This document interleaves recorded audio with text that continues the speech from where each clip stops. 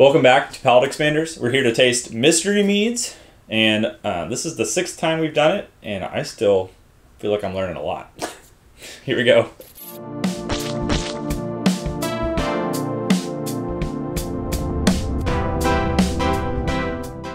We're back. We're back. And it's episode 6. Episode 6. Spoilers, if you just watched episode 5 right before this.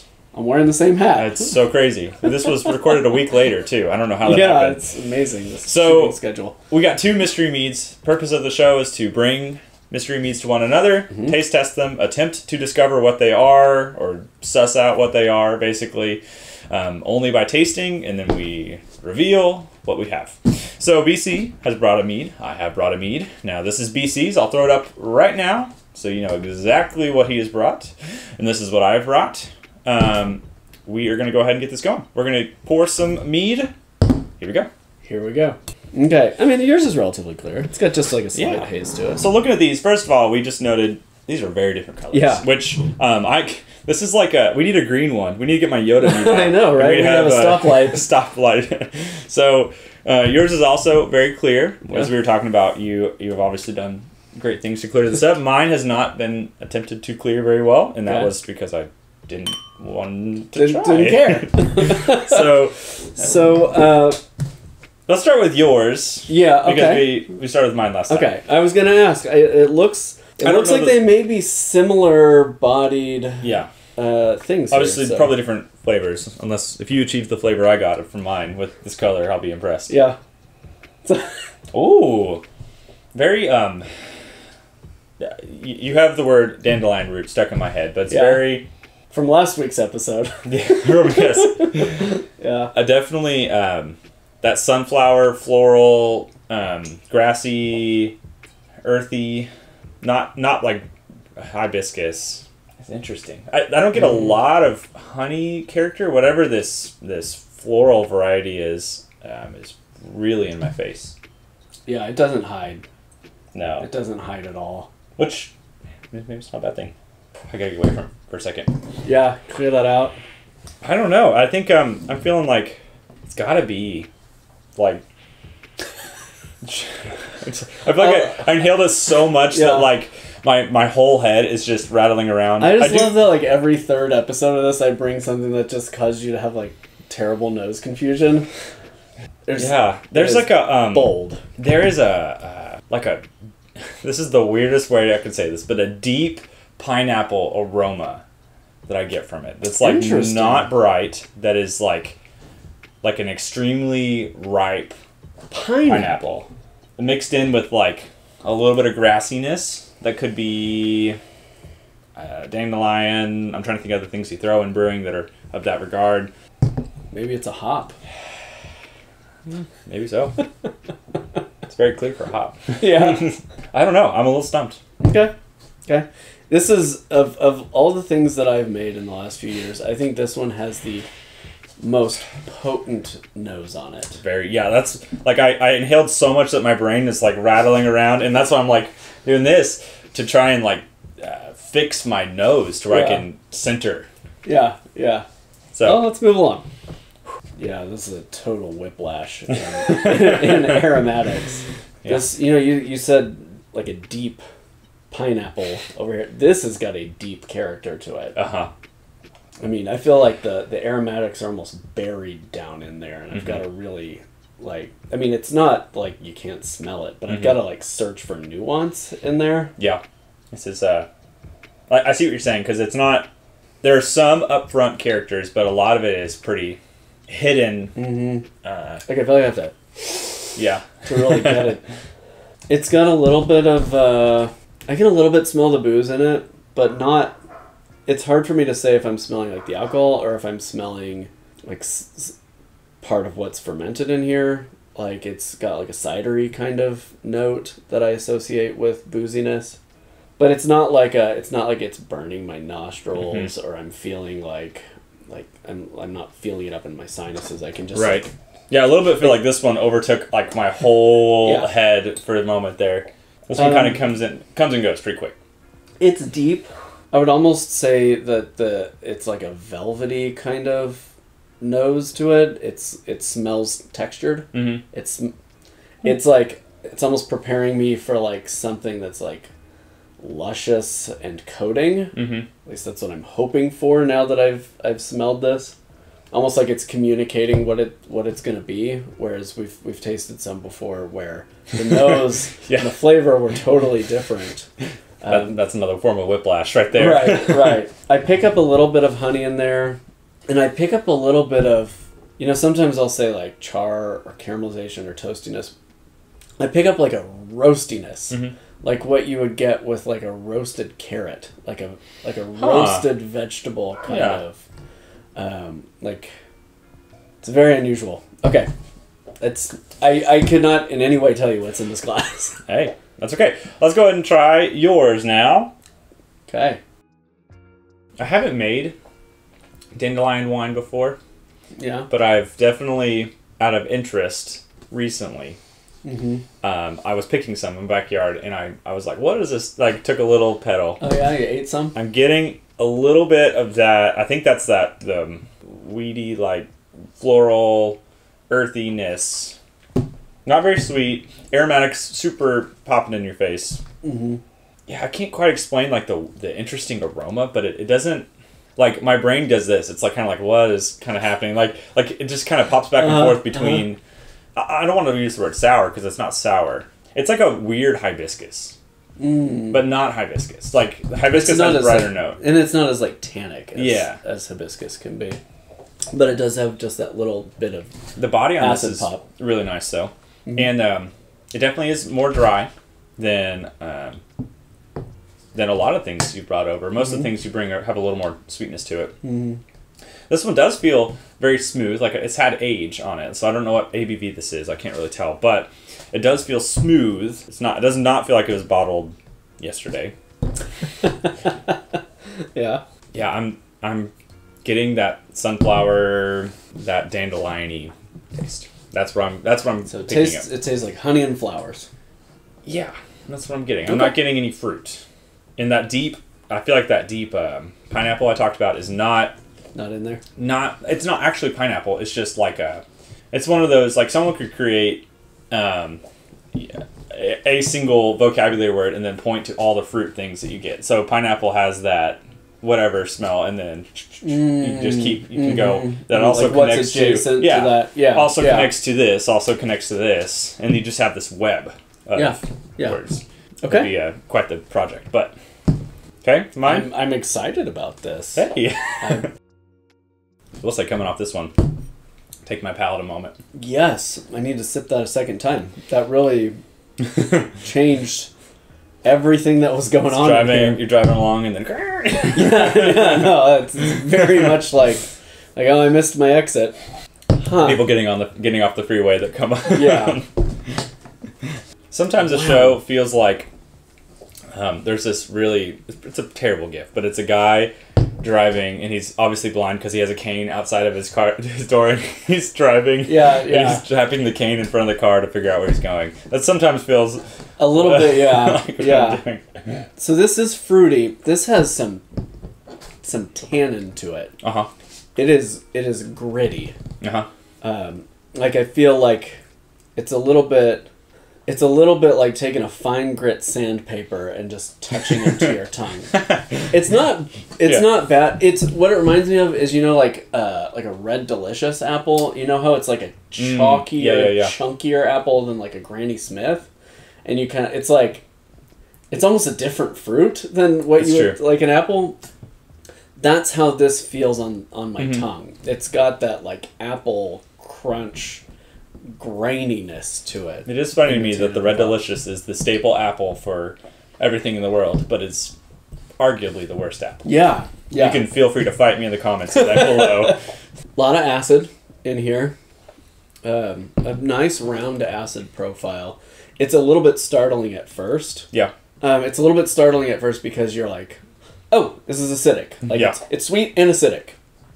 But then as that kind of carries around and blends with the sweet flavor, it's not as jarring. Mm-hmm. Do you get any predominant fruit? I mean, it tastes like fruit. It's a little bit fruit salady.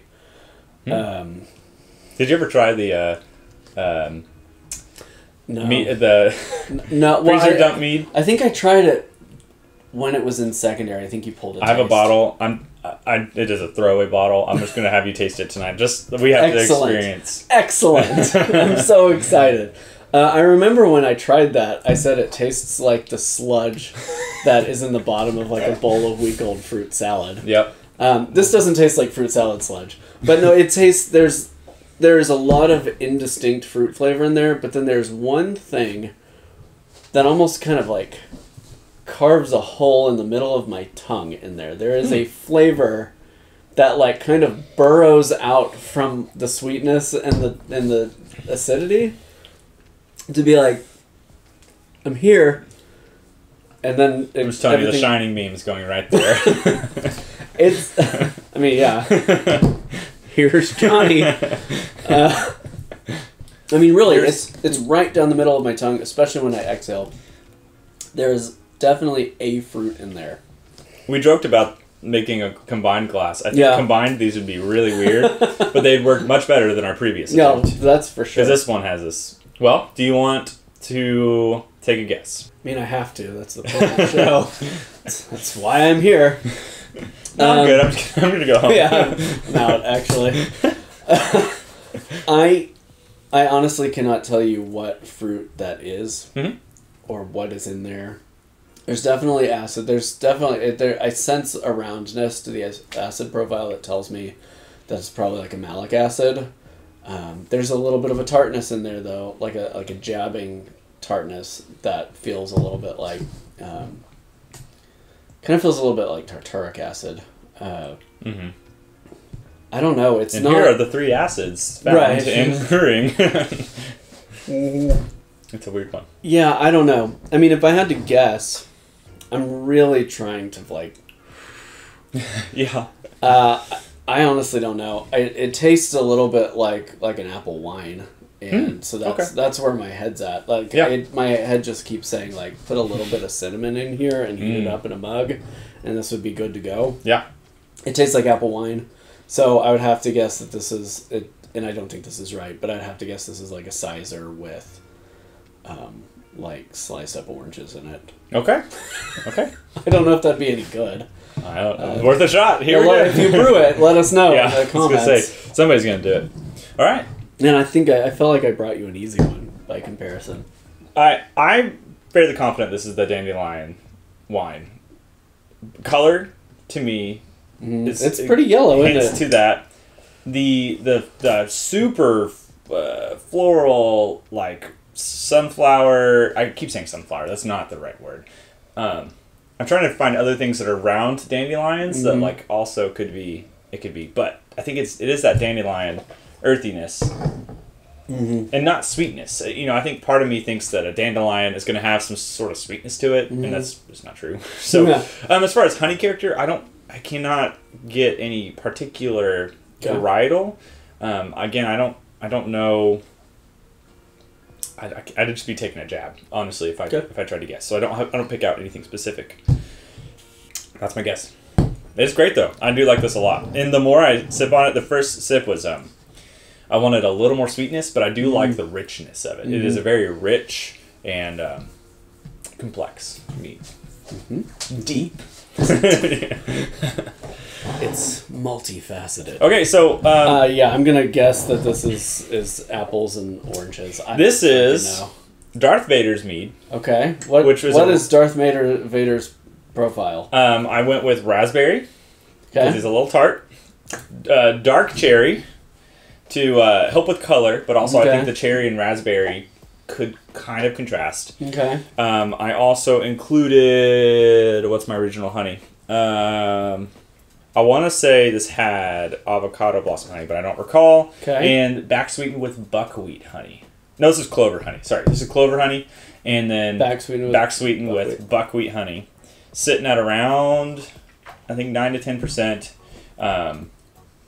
Really, those are the only things. It's about 6 months old. Okay. Now that you say the buckwheat, I can pick up that kind of tart pungency of the buckwheat honey. I think that's also the grittiness you're getting. Like that, it has its own layer of sediment for one, but also it's stuff it attributes. Yeah. So what if anything did you do for tannin in this? Nothing. Okay. Other than it definitely has tannin, and I think that I didn't feel the need to do more because of fruit skins. I used real raspberry. I slammed them up a little bit. Slammed them. And then I did about a third of a cup of cherry juice, black cherry juice. Okay. Not a lot. Okay. Just really enough to get the color. This thing, when it's lit up, it looks more like a lightsaber. That's the whole point of it.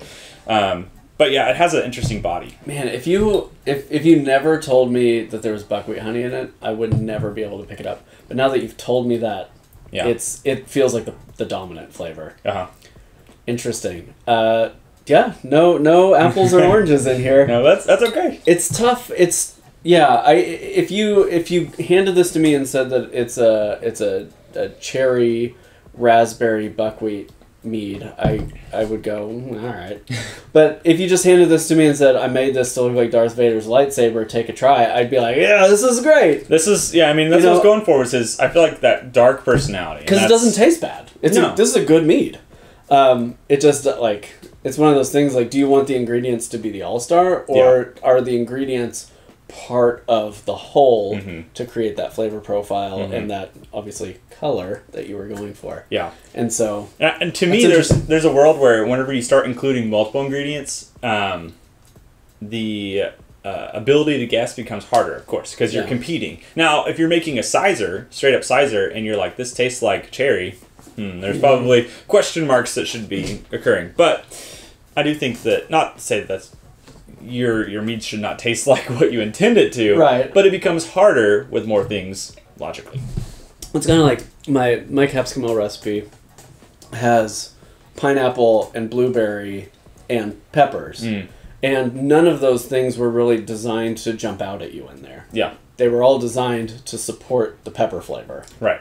And so it's the type of thing that I wouldn't go to my friends and be like, try this blueberry pineapple mead I made. Say, try this pepper mead I made. And the complexity is interesting without them ever having to know what the other things were that contributed toward that. So it's an interesting duality of recipe creation. Yeah. Where are you trying to make it taste like the things on the label, or are you trying to achieve a very specific flavor profile by using the things that were on the label? And I think with commercially, of course, people, when they say it tastes like raspberry, if it doesn't taste like raspberry, then it's a little bit suspect. But homebrewing, it's about making good stuff. Do what you want. I think this is the Dandelion mead. I'm. It is. Throwing that out. It is. It just has, from the moment I smelled it, I was like, it doesn't help that this is Dandelion season. They're everywhere right now. But that's what they say. They say you're supposed to open this up when the dandelions start blooming. It's interesting. So, well, do you think that's to make you age a year? I think so, probably. yeah. Or there's some real science behind the aromatics. So you were joking about how I must have worked really hard to get this clear. I did use some Sparkaloid, I think, in this, but the time is really what helped this clear, because it sat in a carboy just in the corner for it's great. I really like this, and I think that, of course, you've seen some video, as we've talked about this, but there's a big video of his Dandelion mead in the process. It's one that you do once a year, but it is very good, and it is well worth the time. So, I brought you a tiny bottle tonight because it's also one of those ones that I don't think you just sit and kill a 750 of. No. You really want to open one of these and share it with friends. Yeah. No, I appreciate that. but it is, I think it's worth the time to at least do once. Yes. I was lurking Reddit the other day, and somebody was asking about making dandelion mead. And they were working off of my recipe. And it was fun to read the comments as a lurker, not participating in the conversation, of people picking apart the recipe and saying, well, this isn't going to work, and that's not going to work. And I'm like, here we are. I think it worked. To that point, if you have to recipe test things. Now, if you are a beginner mead maker, my suggestion is to follow a recipe. Don't get too crazy unless you have somebody right over your shoulder who knows what they're doing, because you won't learn the good and the bad. There's good and bad in every recipe. And the truth is, every recipe is unique to the person in a lot of ways. There are standards in our world. The Joe's Ancient Orange Mead, Braze One, Bomb, Viking Blood, that are standards. That doesn't mean that recipe can only be made that way. Right. That's just not how it works. And it doesn't necessarily mean that you're going to like it made that way. Right. Either. Right. So we keep them standard as people who created them, but we alter them to fit our wants and needs. And that's the thing that I'll like wrap that up with this is, yes, this is my recipe that I developed, but if you watch that video, I was working off of probably a dozen Depression era recipes to try and figure out what the average thing people were doing was and go that route. Because I've never made it. Right. So I can't just be like, oh, I'm an expert at making this, but I can work from the knowledge of our ancestors who made this because this is what was available. Right. And come up with something drinkable on the first shot because I'm using that institutional knowledge. I can say it's very good. I will cheers to that. So this has been another one, episode 6. Another one. Oh, I mean, the fun thing about this series is that it can never end until we run out of meads. But theoretically, we got a lot of meads. Yeah, we do. Get that. Could you try again? Series thirsty. Series. Oh, thank you for having me. This was an interesting. I'm glad I got to try one of the Star Wars. Yeah, I'll have to pull out the colors and show you at some point because they are very interesting. And I have 3 total Star Wars meads. This is Darth Vader's. And there's Yoda and Mace Windu. So that was a cool project. It is very fun. I hope you've enjoyed this. Thank you, BC, for coming on again. And this is one of my favorite shows to do. Our other combined show that we like to do is called Mead Swap. You can find that on BC's channel, which is at Doing the Most, of course. That one just takes a little bit longer to produce. Yeah, it's a little tougher. This one we just drink mead. We make mead on the other one. So, it's a lot of fun. Go check that out. And go check out BC's channel, of course. And we'll catch you next time. So, cheers. Cheers.